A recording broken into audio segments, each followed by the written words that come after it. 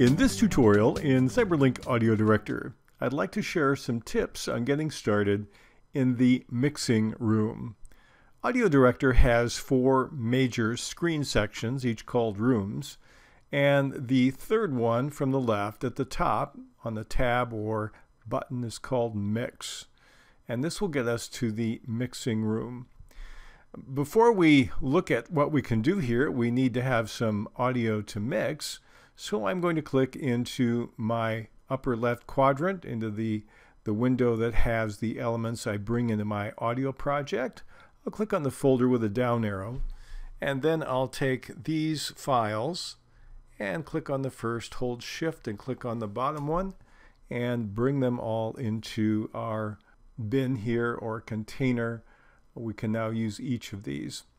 Now, in order to take something that you have imported for use anywhere in your audio project and put it in a track, all you need to do is hold down on the item with the left mouse button, drag and drop on the track.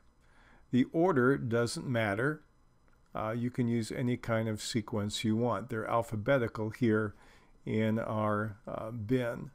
Now, I have 3 tracks and then a master track.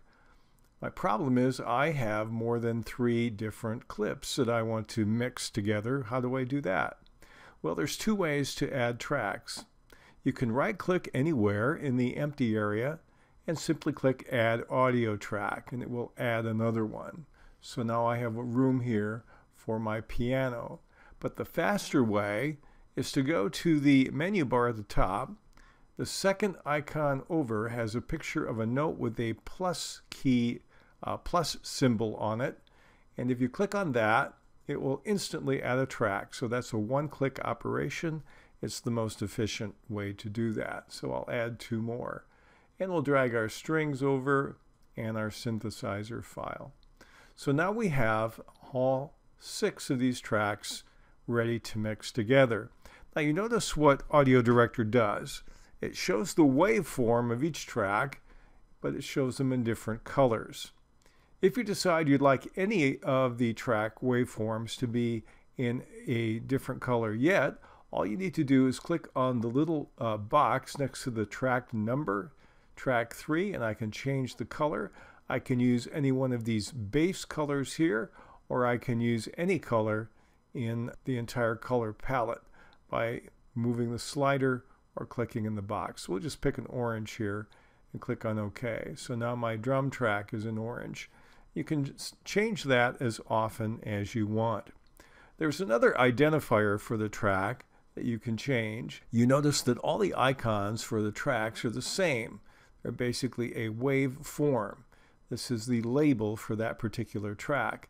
If you want something a little more intuitive, all you need to do is click on the icon and it will give you an option of 9 to pick from. And so you can leave it on that or change it. Let's go to the synthesizer. That's a keyboard, so I'll change it to the keys. I'll take the piano and change that to keys. I'll take the strings and use the guitar. And I'll take my drums and use the icon of the drums. And I'll take the first one and change it to the, looks like a French horn here. But it gives you a different way to do it if you want a visual symbol to represent something on that track beside the name of the track. So that gives you different options. Now let's look a little bit more at what we can do when we're working with these. We have a series of buttons, and let's talk about what each of them does.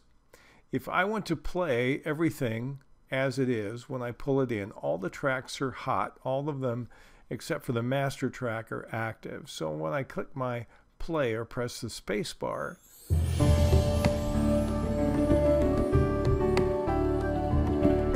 I get to see all of the tracks interacting with each other and hear that. If I want to isolate a single track, all I do is click on S for single, and now when I go ahead and play,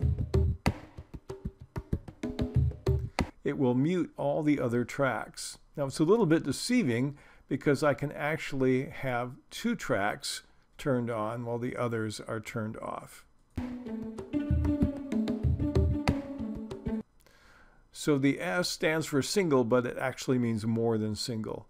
The M, if I click on the M track, it simply mutes that particular track. So now I will hear every track but track 4, my piano track. So you can either isolate tracks by muting them, which is basically turning them off, or you can isolate tracks by clicking the S, which is turning them on to hear tracks mixed together. So that's what those two buttons are all about. The next two that you have that are identical for each track is a symbol of a speaker. And if I click this on, it will put a timeline here, which is my volume. And you can adjust the volume all together for the whole track up and down simply by hovering the mouse and dragging up or down to change the volume of the track. Now this is okay, but it gets a little bit problematic if you can't exactly leave it at 0. I'll show you a better way to do that. You also, so that's the volume adjustment for each of the tracks, and when you turn it off you don't see it, but it still has the same value it had when you used it.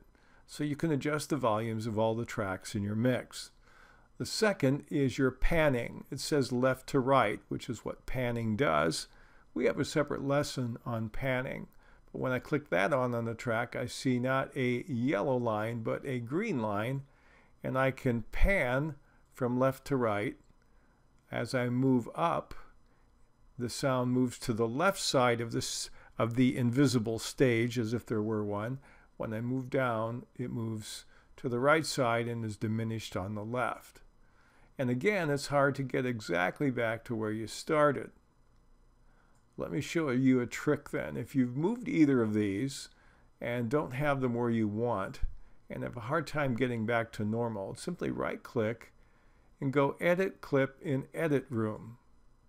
We have tutorials on using the Edit Room.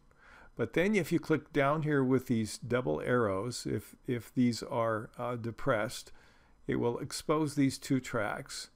And then if you click on the right, it will restore each of these to the default.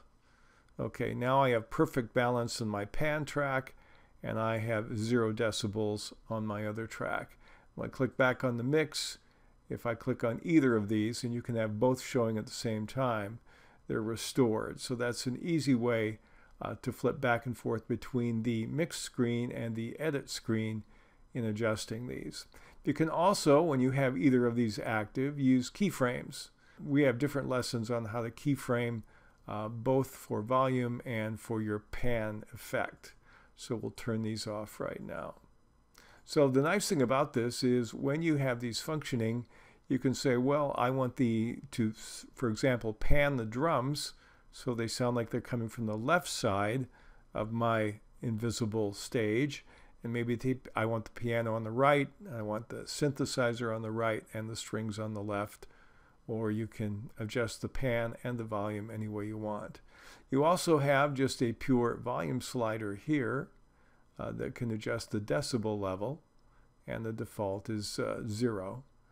And if I go ahead and turn on this volume, and I see this is another way simply to move that same control. So I can either use the slider to adjust it, whether or not I see it on the screen. This will give me my decibel readings.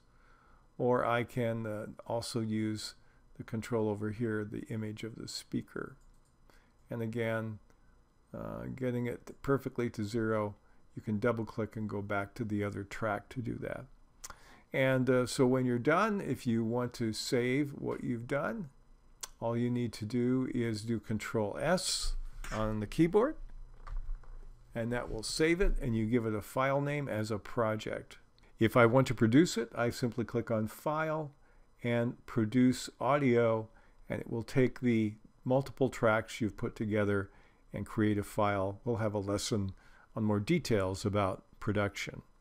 We hope you found this useful as you begin to learn your way around the mix option in CyberLink AudioDirector.